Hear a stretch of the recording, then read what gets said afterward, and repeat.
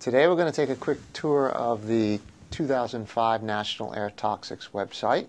Just in case you don't know how to get in there and can't remember the website, just go to your browser and type in www.epa.gov/NATA2005. That'll take you right to the website itself, and you'll get the NATA front screen. It'll look something like this. On the right side, you'll notice these green kind of highlighted boxes here that highlight some of the newer special features of the NATA website, and we'll go through those one by one. But right here you'll see some information on the website itself, how NATA was derived, what pollutants we actually included in the National Air Toxics Assessment. If you click on that, you'll get a nice listing of that. You might want to blow that up to get a better view of that. As I mentioned, there's also information on a fact sheet, which gives you the highlights of NATA itself, as well as a summary of results, which you can get quickly here. So if you need just quick information at a very high level, it's right there on the first page of the NATA website. Also on the right side, you'll see, like I mentioned, some clicks to some maps that we put together for you. We have both cancer and non-cancer maps. We have two cancer maps here, one that shows the census tracts, the other one that shows where in the country we have our highest risks. We have same types of maps for our non-cancer risks or respiratory. And we also have a link to some maps that we have on the NATA website that feature Google Earth type maps, and I'll show you those in a few minutes on how to access those. So this is your front page.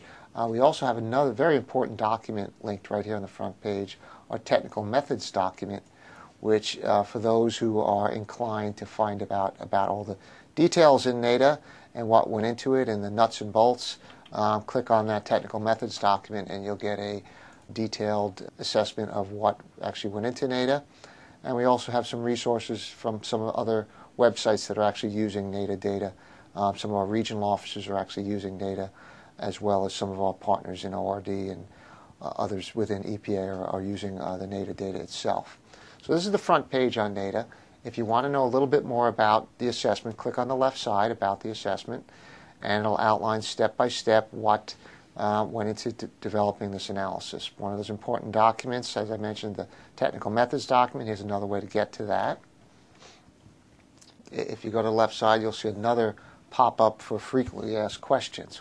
Probably one of the most important components of the NATA website is, and these questions were developed from NATA users from the past that sent us questions, and we kind of try to highlight those on our website. We've broken those down into general background questions and questions on the results themselves.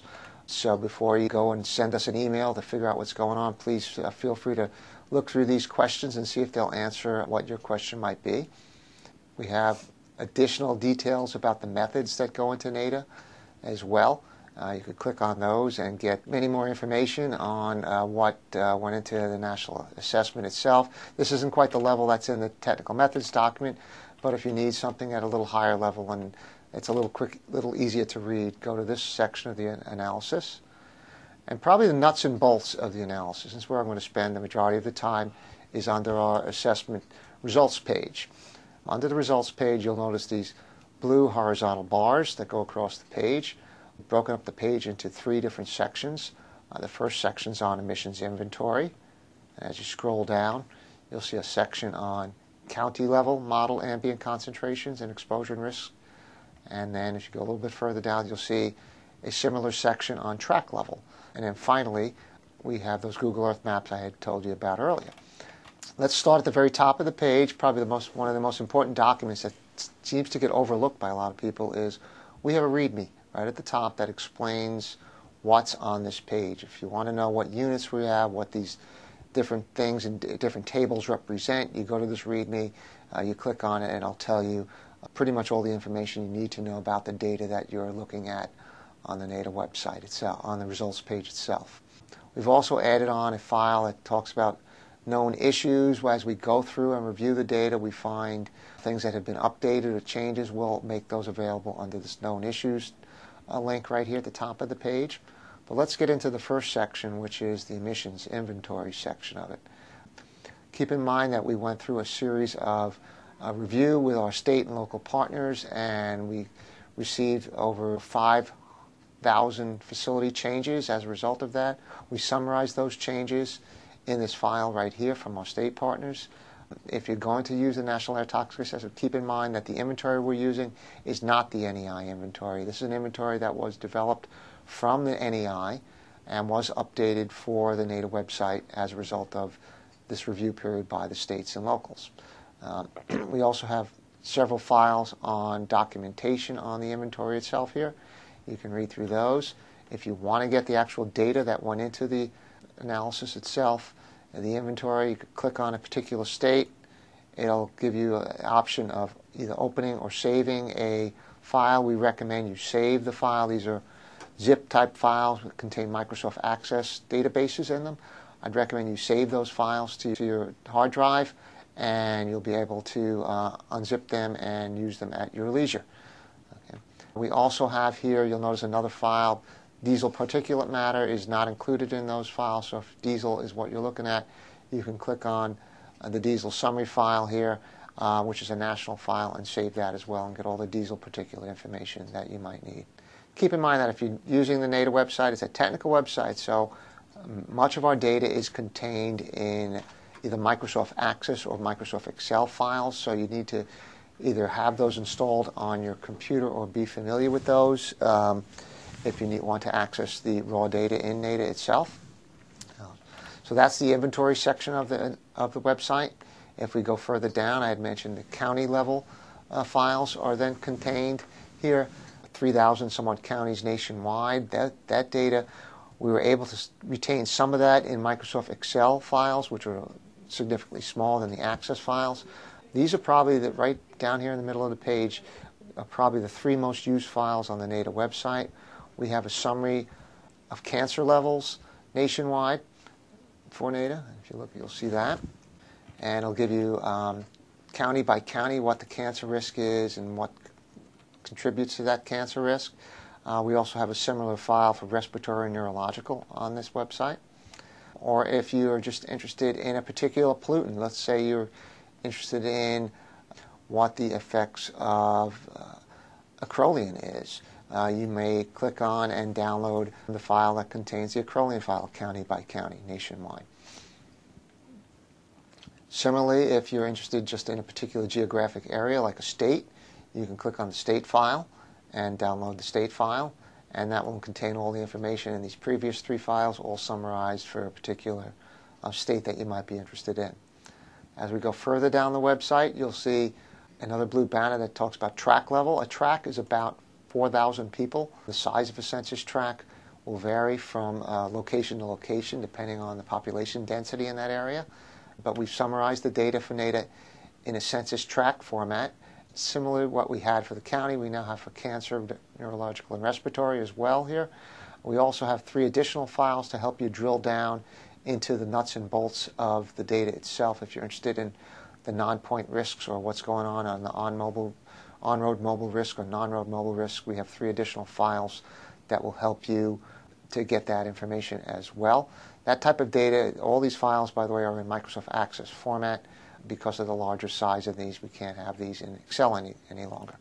Similarly, as we have for the county, you can select a particular pollutant and download that pollutant, the database for that pollutant, save it to your hard drive and unzip it. Or you can, once again, select a state and do that. Probably the easiest way to gain access to the NATA data is through the Google Earth type maps that we've developed. These are KMZ type maps, and if you have Google Earth already installed on your website, we have some instructions how to do it, and make sure you have a licensed version and read the license for Google Earth on Google's website. But once you have it installed, you can actually launch Google Earth by just simply downloading the state that you're interested in. We'll download, for instance, Maryland, and look at it, save it to your hard drive.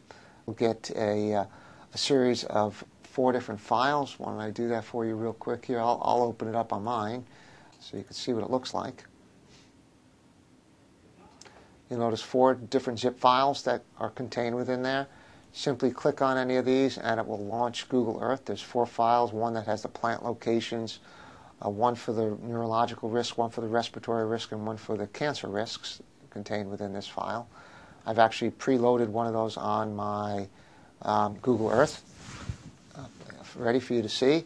And simply what you'll get is on the left side under your places, you'll have two little pop-ups pop up, one that has the cancer risks and one that has the source locations. Those are two I've loaded here. And you can zoom down in on these. The level as far as the colors here are also in that README file I showed you at the top of the NATA website. But you can click on one of these census tracts, and these little black lines represent census tracts. And you'll get a pop-up box that shows you information on the tract itself, what the cancer risk is, what the sources of the cancer risk are, what pollutants are contributing to that cancer risk. All comes up in this little pop-up block, and you can click on any block and get similar information. You'll notice these little pink bubbles also.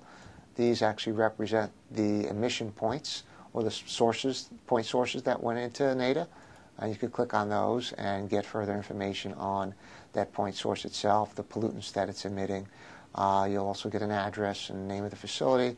And also at the top you'll see an NEI ID.